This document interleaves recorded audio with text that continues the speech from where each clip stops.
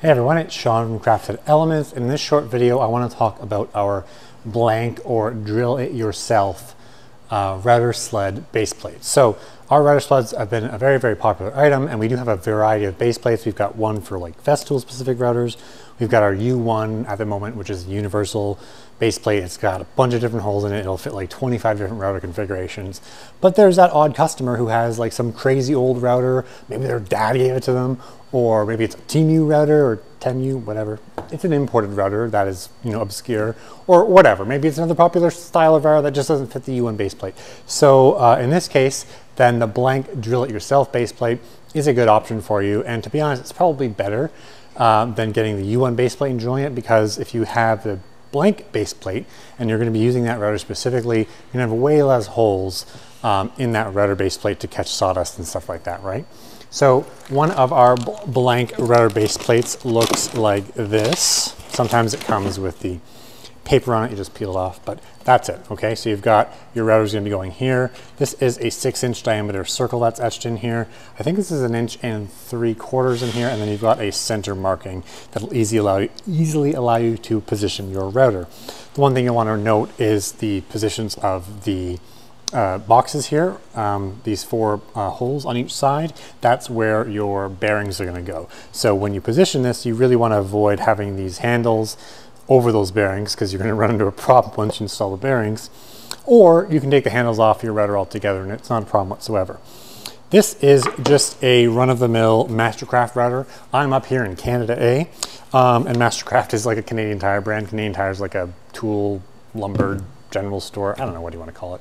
It's a pretty big store for tools and just general housewares and stuff. So that's where this router came in from. It very well may be compatible with our U1 base plate, but for the sake of this demonstration, it is not. So what we're going to do first is get our router, put it on something where it's flat, and mark out to make sure it's going to work. Make sure the holes are actually going to get aligned. There's not really going to be an issue here. To get center is really just best guess. Yes, you can get your calipers out or your measuring tape or whatever, but realistically the purpose of this thing is to put a really chunky router bit on it and just go to town on wood. So if it's off by like a 1/16 of an inch or 1/8 of an inch from center, it's still gonna work. It's not gonna make a difference. That router cutter bit is gonna be, kind of here anyway. So whether it's like this or like this, doesn't make a difference. But we do have, again, that edge circle and those crosshairs to help you find center. So what I'm going to do is I'm just going to loosen up my router. I've got a 1/4 inch flush trim bit in here right now. It's probably easier to put some sort of 1/8 inch or 1/4 inch bit in there, because that's going to help you find center a little bit easier. So I'm just going to go ahead and loosen this up to the point where I can retract the router bit so it's not protruding past the surface of our acrylic base.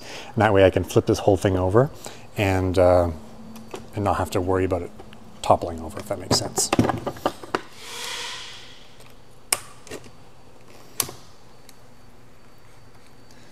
Okay, I'm gonna lock that in place.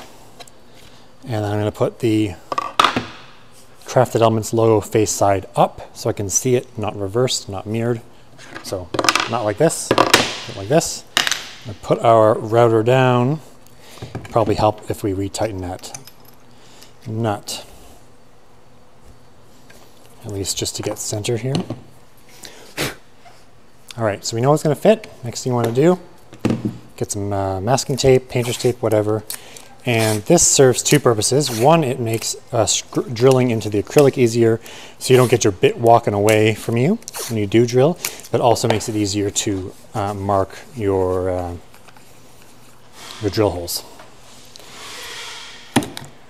All right, so I can still see the outline of that 6-inch etching, and I've got the center.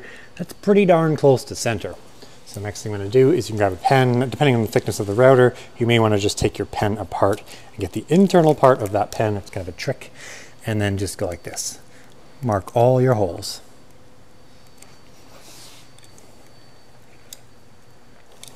Take it off.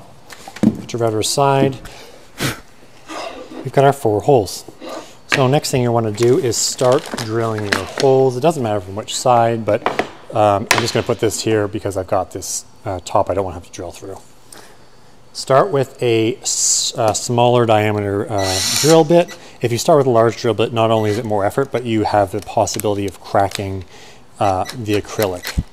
So if you start with a drill bit this size, and then just work up, it's a much easier process.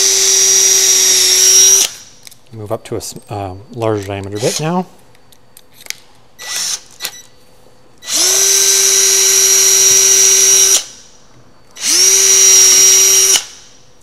So what bit size diameter do you go to? Well, that depends on your router screws. So a lot of times you can get the screws from the router itself, depending on if it had a plate on it or not, or maybe it's part of a router table to have longer screws. If you've got really, really short screws, you're gonna have to get new screws anyway that are gonna be long enough to go through this base plate.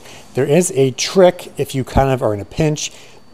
If you have screws that are a little bit too short to go through the router plate, you can actually countersink these holes, which is what we're gonna do in a minute. But the depth or the diameter of the screw or the diameter of the hole you're making is really just dependent on whatever screws you're using to attach your router to this thing.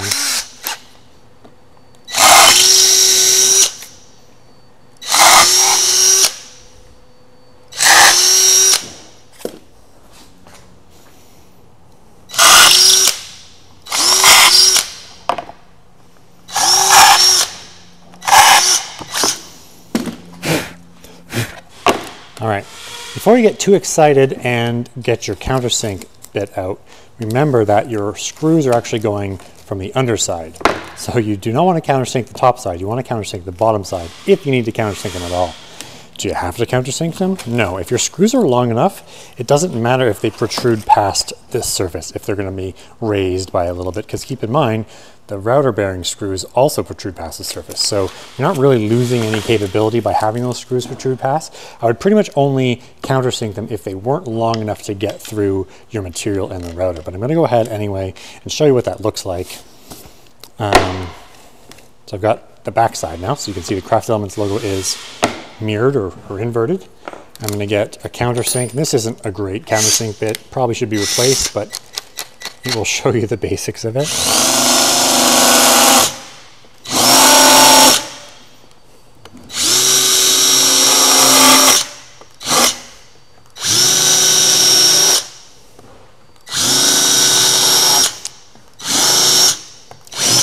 One piece of advice is to just do the minimal at first. You can always go deeper, but you can't put back material, right? So once I blow that out, you can see those screws are nice and countersunk and they protrude enough to be able to grab the router. So I'm gonna go ahead and bring my router back, line up my holes, get the screws.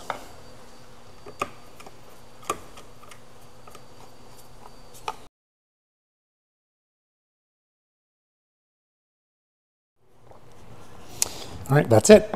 Easy peasy, right? So to recap, all you really need is your drill, your router. You're gonna need some small diameter drill bits up to a larger diameter drill bit that's gonna be just a little bit bigger than whatever screws you're using to mount your router to this thing. If you are using screws that are just a little bit too short, you can countersink from the bottom to get you that extra depth, but of course there's only so much you can do. You definitely want to have at least a 1/4 inch of screw thread into your router, because if you don't have that much, your router is going to break off the plate or it's just going to, eventually loosen and shake around, which is a bad thing. You want to have that router secured onto your base plate. And of course, some tape, some sort of a marking device, interior of a pen, works wonders. But that's it. So if you've got an obscure router, one that's not listed, maybe you've got an old school router you don't want to get rid of, that is going to work with our router sleds. You can do it with this blank drill it yourself plate, and it really only took a few minutes to do. If you want to learn more about our line of router sleds for makers and woodworkers like yourself, head over to craftedelements.com. They're definitely awesome for leveling live edge slabs, small tables, and things like that without the use of a CNC machine or an industrial planer that you would have to sell your kidney in order to be able to afford. So again, guys, craftedelements.com, and I hope you enjoyed this video. I hope you found it informative. If you have any questions, make sure you enter them in the comments below. Otherwise, thanks for watching and happy making.